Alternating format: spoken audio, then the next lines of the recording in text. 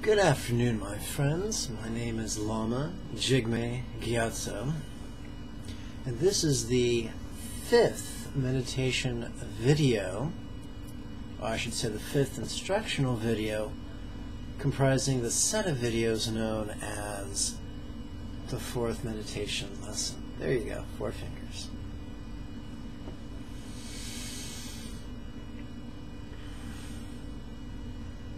Now, first things first, if this is your first time watching my talking head, then do yourself a favor and start off with the first video from the first lesson. Even if you've been meditating for decades, start at the beginning or you'll get lost.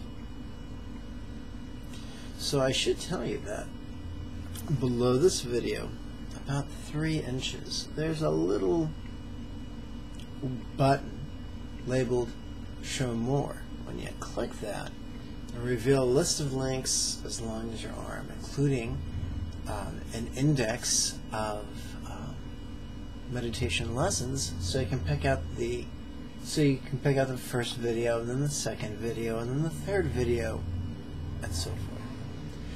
Another link that you'll find is to the class materials page of my website, where you can download a free copy of the PDF entitled First Set of Lesson Texts, which contains about 24 different texts for approximately 8 different lessons. And the reason why that's so important is all these videos are either commentaries and explanations of portions of that text, or it's guided meditations from that text. And you want to have that text open on your desktop so that you can follow along and really make the most of this. Let me get my water. It's out of reach.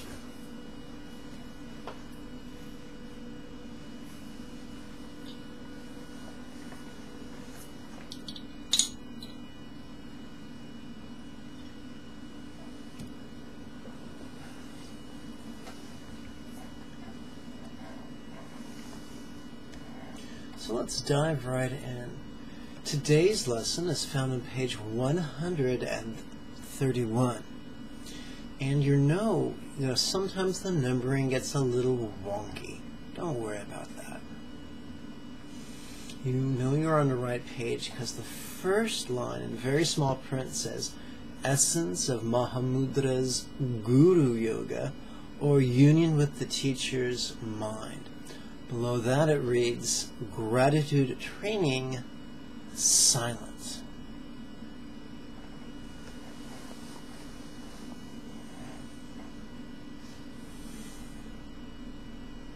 Now that label probably brought up more questions, so I'll answer them briefly.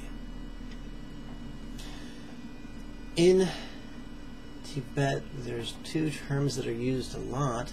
One is Mahamudra, one is Dzogchen.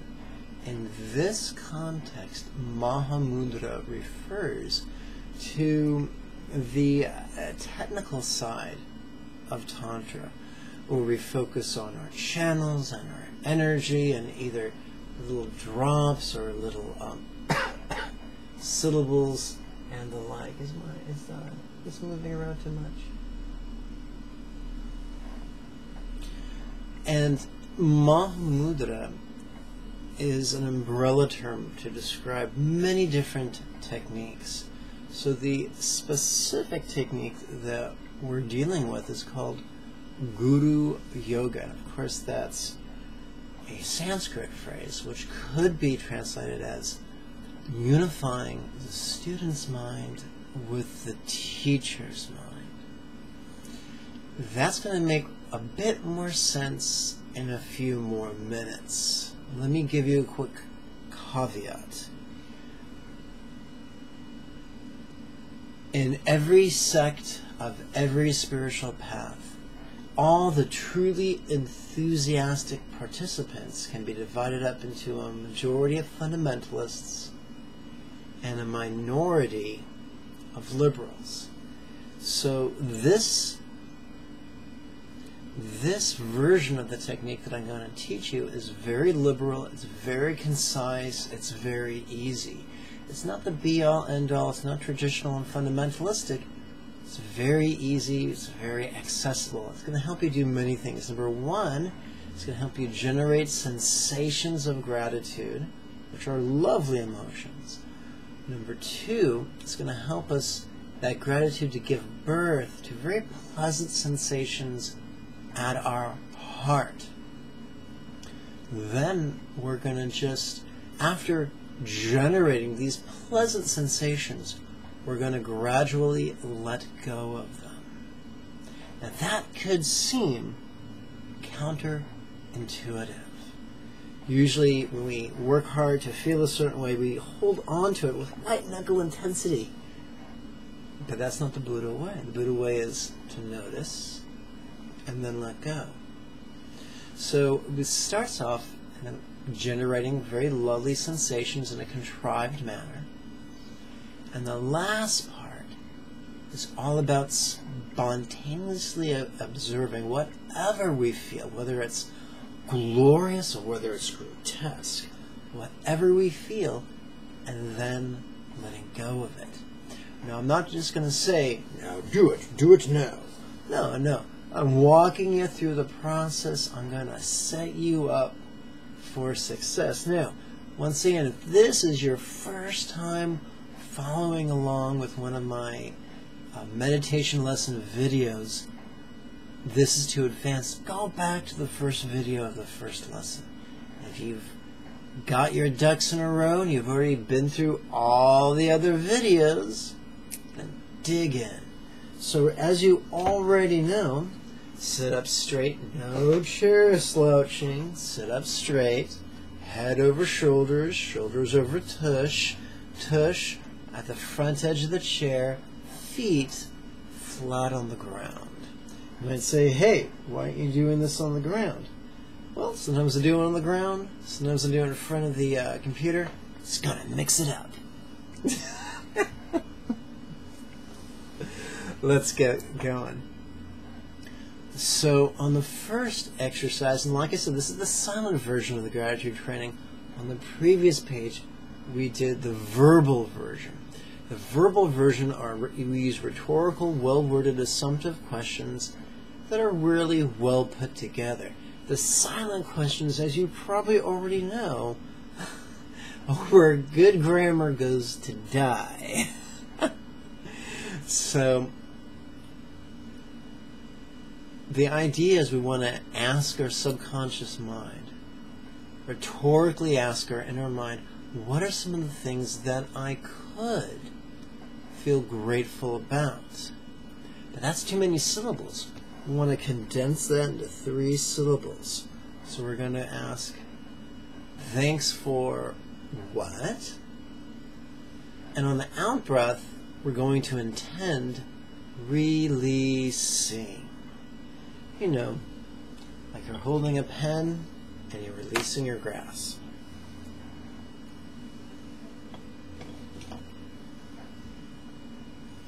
Once again, these are rhetorical questions. Left hand in lap, right hand in left, palms up, thumbs do not touch each other. Thanks for what? Releasing.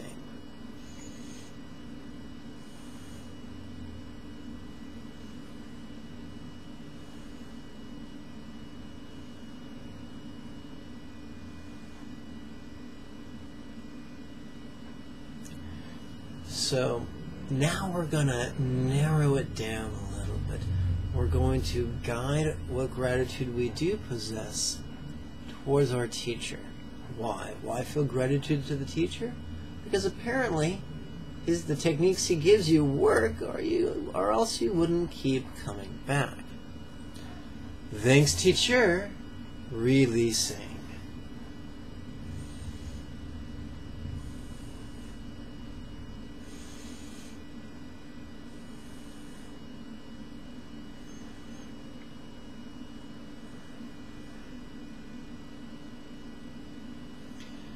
Now we're going to get to the technical stuff.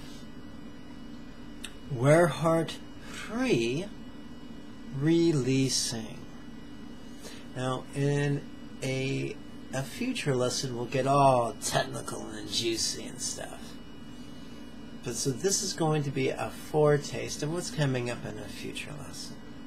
We're heart free, releasing. And so we could imagine that there's a central channel that's about the width of a pencil.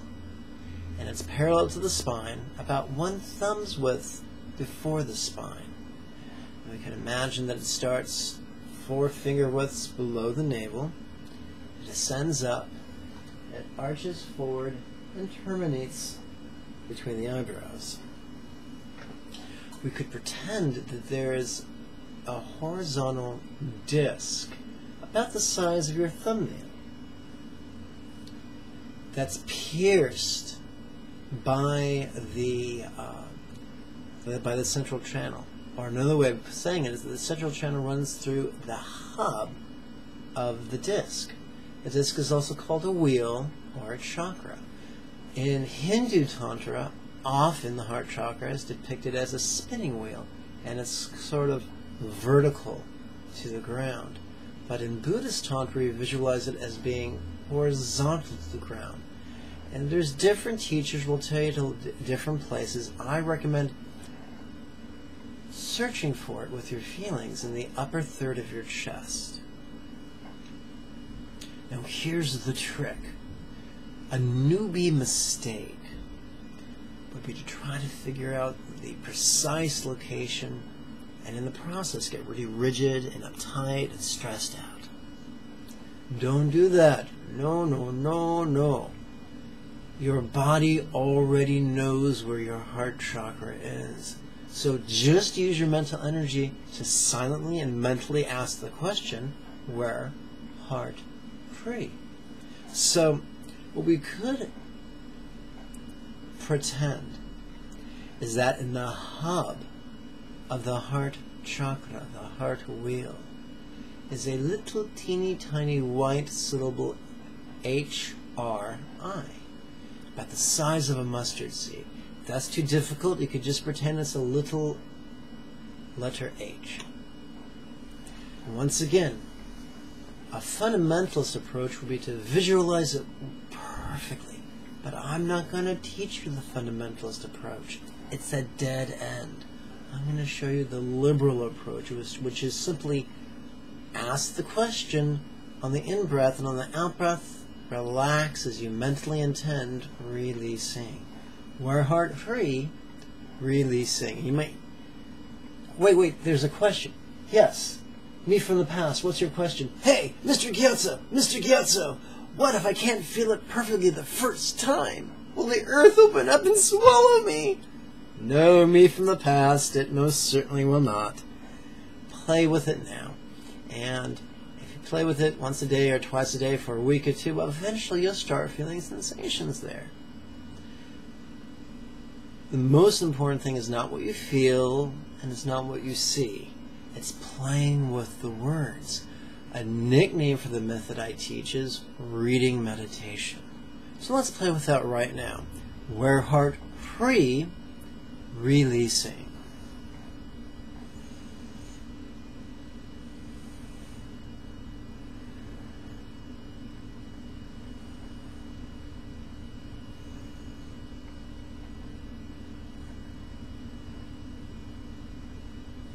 Now, here's a cool thing. In Sanskrit, there's something called a bija mantra. Bija means seed. So a seed mantra is a one-syllable mantra. Now, there is the idea in Buddhist Tantra of the syllables of architecture, the syllables that are already at certain chakras. At the root, it's a day. At the sex tip, it's a bay. At the secret place, it's a ha. Behind the navel, it's a so. Typically at the heart, it's a hum. At the throat, it's an ah. At the crown, it's an om. However, remember the name of the set of exercises is union with the teacher's mind.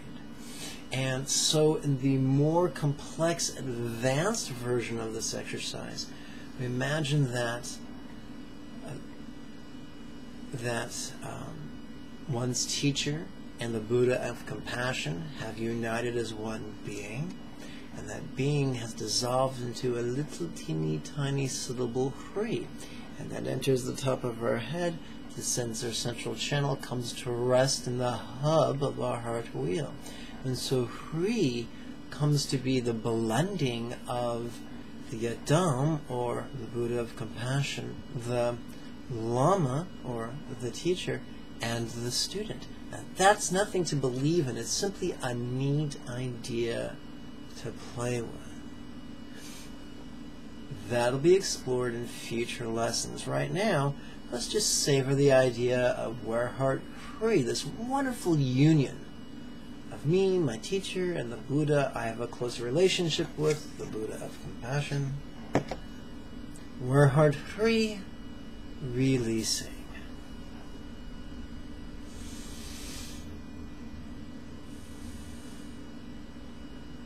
Breathe deep. Don't be scared to breathe deep.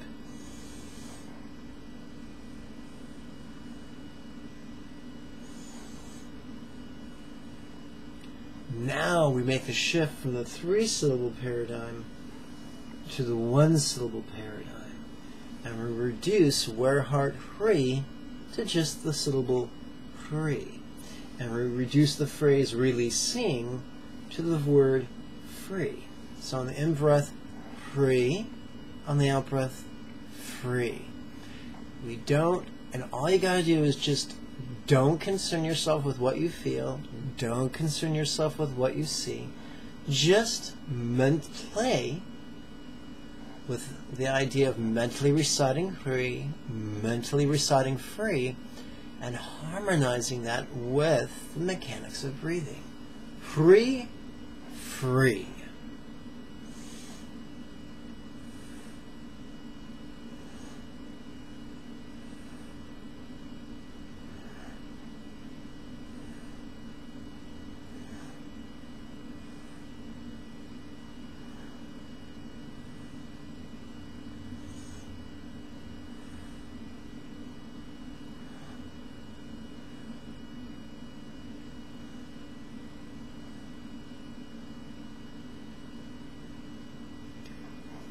The next exercise, we're going to shift gears, and the heading reads, the essence of Dzogchen's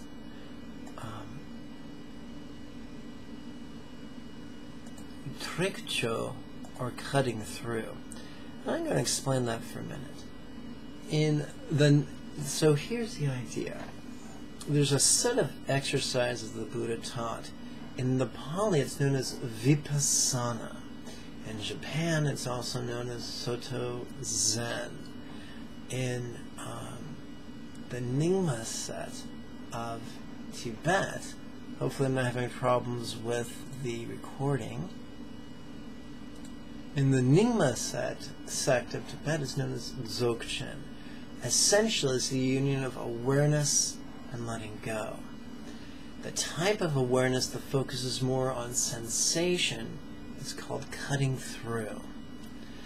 And it's cutting through because basically instead of running from whatever we're feeling, we're grabbing it in light of the lapels. And instead of trying to get around it, we're going straight through it. So if we were doing a more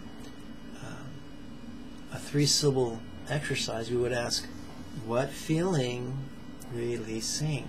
But we're maintaining the momentum of just a 1-syllable paradigm. So it's going to be feel free. And remember, these are rhetorical questions. So simply ask, feel, and intend free. Let's play with that right now.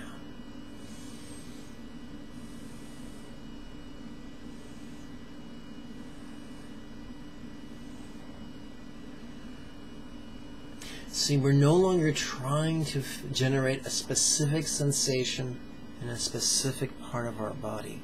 Now we're just noticing what sensations are there. And we'll continue. Feel feel free.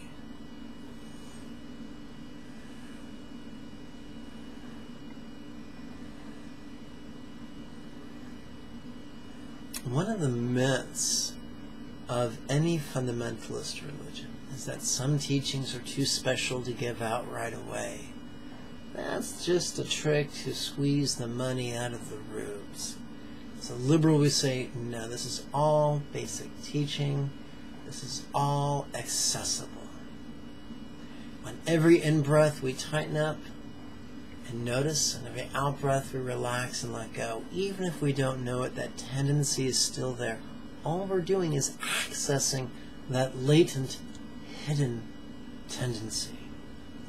Now we're going to shift to our final exercise, which is this ease. The three-syllable version of that would be noticing, relaxing. So now we're not even choosing to say, I'm looking for a sensation. I'm just looking to notice anything, whatever's cartwheeling through my mind or my body. Whether it's a feeling, or a sound, or a sensation, or a sight, or a memory, or a hope, or a fear, or something circumstantial. Whatever's going on, we're just going to notice it. This ease. Let's play with that right now.